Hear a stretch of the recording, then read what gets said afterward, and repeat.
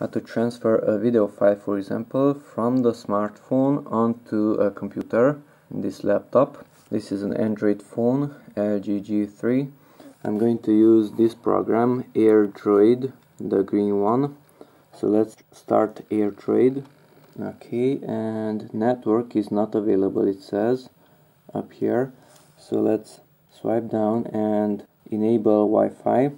Okay, and let's hold it down and select the same network, let's say this one, which is called 2. It is already connected. Internet is not available. I did intentionally that. I unplugged the internet cable from the modem, so internet is not needed for this transfer, but a router is needed. Okay, so we are connected to the network called 2. 2 is connected. Wi-Fi. Okay, and on this page we receive this IP address and port number. So let's go to the computer. So go to that icon, Wi-Fi, enable. Here's the network, the same network which is called 2. Connect to that one. Checking network requirements. Open a web browser, let's say Internet Explorer, and up here in the address bar type in that number, which is this one, http 192.168 and so on. So http ://192.168.0.73 : and 8888. Okay, I will copy that address, copy, and hit this arrow, and okay, so it's connected. Reject in 24 seconds. So let's accept it.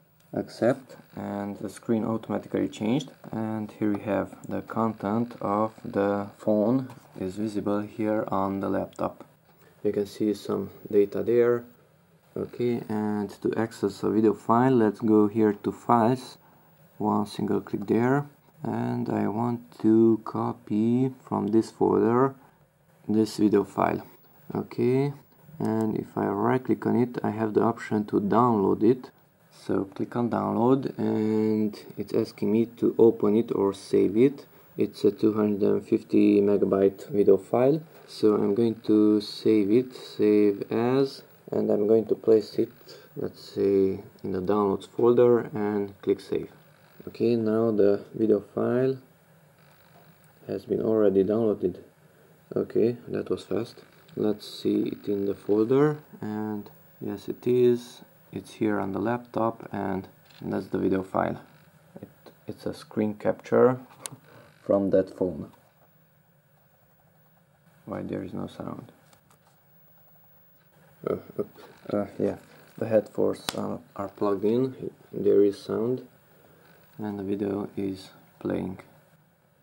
Okay, that's how to transfer some files from your smartphone onto your computer using the program called AirDroid. Thanks for watching, and bye bye.